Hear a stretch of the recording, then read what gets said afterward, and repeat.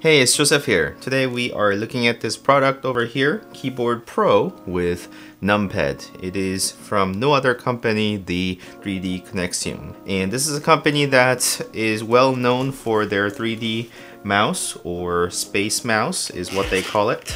And this is how I carry this around. And this is a device that I use to navigate inside of my 3D model, especially for presentation purposes. It's been quite useful. One of the neat way that I charge this device is to use a magnetic charger like this. So it has a little tip that is connected already to the device, and then just come close to it and then it'll start charging as well. So you can see the LED lights are coming on to let you know that it is being charged. But other than that, it maintains the overall charge quite well, so I kind of have it disconnected. Or I also have another device. Let's just have it in frame like that.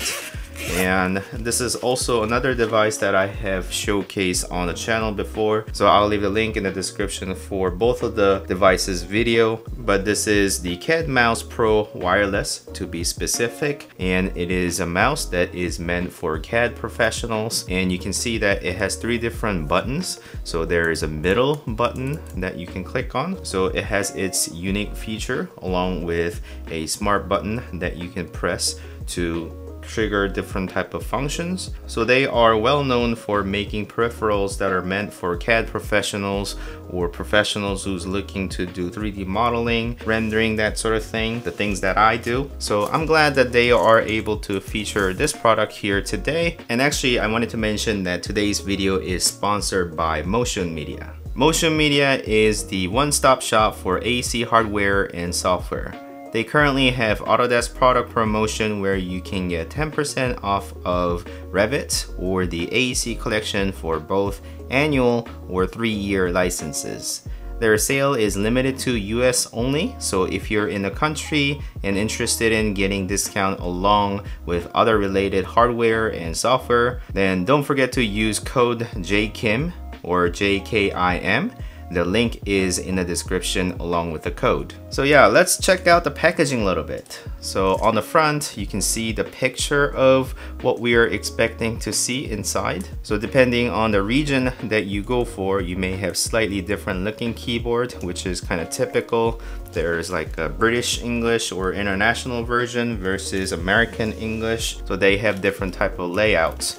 And on the back over here, let's go down a couple of things that are written on the box. So it is designed for your comfort. The narrow keyboard design with detached numpad enables symmetrical position of your hands and forearms to provide a natural and comfortable posture. Keys that adapt to the app you are using. Personalized 12 dedicated function keys with application-specific commands of the most popular CAD programs. Programmable wireless numpad. A wireless numpad with extended programmability conveniently integrates into your optimized workflow, and the encrypted wireless connection keeps it secure, and it is going to be connected via 2.4 GHz connection or also Bluetooth. And precise and effortless typing experience. The keycaps are ergonomically shaped and matte coated for comfort and precision. The scissor technology gives stability, low friction for perfect responsiveness, and advanced wrist support. Enjoy fatigue-free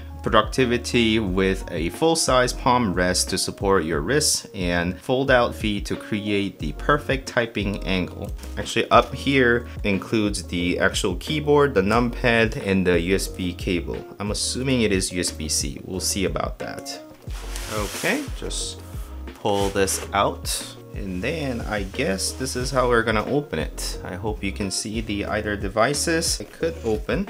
And as we opened up, here is the quick start guide. You connect your thing, turn it on, and then download the drivers. Pretty straightforward stuff. And along with that, I wanted to give you some disclaimers as well. I was provided with this unit from the 3Dconnexion to do showcase and introduction video such as this, and also the fact that this is the first keyboard product from 3Dconnexion, and I have noticed a couple of things that this may be missing out based on my research. So I will be pointing out a couple of those things as I go. However, I'm sure they'll make improvements based on the feedback later on, just like how they did for all of these other type of devices. devices. So I'll try to cover all the features and the things that I notice as I go along. And let's get on with the actual unwrapping of all of these devices. Let's lift this up. I'm assuming that this is the main keyboard. And also the cable is over here. And then also another set of cable. And then also the numpads, I assume. And then here we have the keyboard itself as well as the numpad. So first of all, it is immediately apparent that we need to use this cable to connect to the computer. So let's unwrap this cable tie. So here is a cable. I can connect this to my computer, and it is fairly long. I would say about 10 feet or so. So let's just have it routed around so that I can connect to my computer. But let's just kind of have a look at the overall aesthetics and the features around the keyboard. And starting from the top, it is apparent that there are macro keys, groups of 4. So one here, another one, and another one, and then one's above the numpad. And then just basic keyboard layout here. It actually looks and feels quite nice too. Very soft. And then it has a little bit of curvature on the keys and kind of caved in for regular keys. And spacebar and the bottom row along with the top row are kind of caved up or kind of bumped up so that you can kind of feel out the differences, which is very nice. Arrow keys are nicely positioned. I'm not sure if this is the right move for these keys, the page up and down and delete home. This is not a standard layout. This is more squeezed layout. So I would have appreciated if this was a 3-row, the regular configuration. And to be a bit more critical about spacing, I would have liked to see a bit less trim all around and then basically have this increase to 3-row when the numpads are here about that distance. I would have liked to see the overall trim slightly thinner so that you can either put the numpad slightly closer to the keyboard as well as having another row here instead of having squeezed down like that. And yeah, there is a nice wrist rest, so it keeps your hand level with the keyboard. That's a nice thing. And I believe there are feet that are available so that you can adjust the angle if you would like to. And that same feet is available on numpads as well. And then you can just have the numpads and the keyboard elevated like so that you can have it elevated all like this. However, I don't use that sort of thing, so here all flat. Perhaps it would have been better if the wrist rests are detachable. Then you can either have people have their own wrist rest or decide no wrist rest at all. And giving them options like that is great rather than a complete hard surface like this. But the overall keyboard feels very good. It is a low profile. It's not mechanical in any ways. I would not have any problem typing on this. And also having all the keys on expected places is very important because you want to make sure you're hitting all of those short keys as the CAD user who's doing a lot of shortcuts. So using your mouse and then typing a couple of shortcuts like that is quite important, and that is the important feature for CAD advertised device. And with the numpad, I suppose you have a USB-C here on one end, and the other end is USB type A, which I can connect to my computer. I have plenty of those, so I'm not gonna need to use that. But you also have a switch. You can turn that on and the green light turns on over here, and also connect this wire finally. So here is a website that talks about this keyboard, and on the top you can see that the keyboard is here, and there is a unique configuration where you can have the numpad on the left. So you can continue using your mouse with your right hand, then perhaps have the numpad on your left hand. So that is somewhat unique, but if you're type of person who use the numpad a lot, moving your hand away from the mouse and to the numpad could be a lot of repeat where your left hand is not doing much. So you can do something like this where you are using numpad on the left. But I have seen some accountant or type of user using a lot of number inputs, needing that sort of workflow. And another way to do this is to just kind of stagger this like this. Perhaps it doesn't look the prettiest, but actually it is kind of ergonomic because you don't have to spread your arms out like that. You can kind of go turn around, use a mouse, numpads, and then keyboard, and also the SpaceMouse. So you kind of go in the circular motion is something that is ideal in terms of working. Having them all straight like this is not the most ergonomic way to work, so that is possible. So I just kind of demonstrate that. And as we go further down, you can see the pricing is currently listed as $130. And this is a very particular feature where you can dedicate these keys as the macro functions so that you can see and then press those buttons depending on what you are working on. So SolidWorks, Creo, and then Autodesk products along with the Office products, you can set up the macro keys so that you can use them as a shortcuts. Again, they're kind of talking about different type of postures or implementation you can do. And then a programmable wireless numpad, I kind of mentioned about it, and the connectivity methods, and also having the SpaceMouse together. And over here I can see that there is a way to download the driver, and then here I can see Windows, Mac, and even Linux. And you can use it for Mac apparently, but in my case it will be Windows 10, so I'm gonna download the 64-bit version. Once that happens, you can go through the installation process. So as soon as I have installed the device, I noticed that something showed up at the very bottom of the screen. And you can see that I can press number 5, which is this one over here, to bring up the Microsoft Word. And then as it launches, I can start a blank document, and then those are actually going to be available. So as I type stuff, I can highlight all of it and then press perhaps the second one and then make it bold or italic depending on what the default of setup is, and then those will be highlighted. If you were to go on to the properties panel of 3Dconnexion, you can see that all the devices that I'm using and shown here as connected, and for the keyboard itself or even the numpad is already showing up. I just turned it on, I didn't need to pair it up. It's already paired up with a keyboard. The buttons will highlight what sort of software it is being dedicated to and what other keys that you can dedicate depending on what you want to use for that scenario. So here I have the SketchUp. Here you can see it is sort of blank, so I can set it up as a move key M, or rotate will be Q.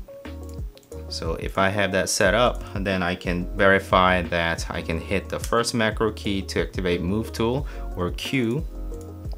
So here you can choose different type of features, quick zoom, and launch different type of application. You can do the search there, or as a keyboard short keys, you can press all of these modifier keys. So the sky is the limit as far as the macro goes. And then you can also launch the radial menu that is available with your mouse as well. So you can choose to launch that radial menu that's available, and you can customize a lot of different things this way. So in conjunction with the numpads here, when we go here, I can see that I can choose the buttons, and then again you are able to choose some of these functions. So escape key, arrow keys, and then the tab key. And as far as the Revit goes, I can just snap this screen over here and then have the Enscape shown on the right. And you can see that at the bottom of the screen of the Revit, you'll see all the macro keys functions, and you can use those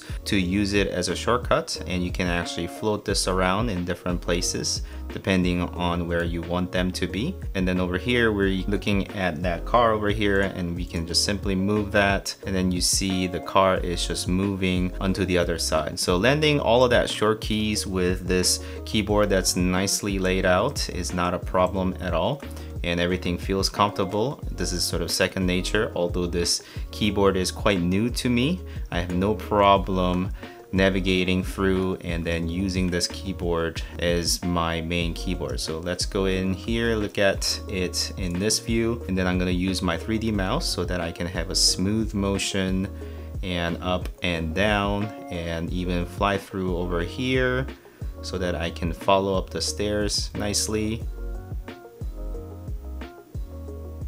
And then as I go up, I can pan around or even jump over and then swoop down.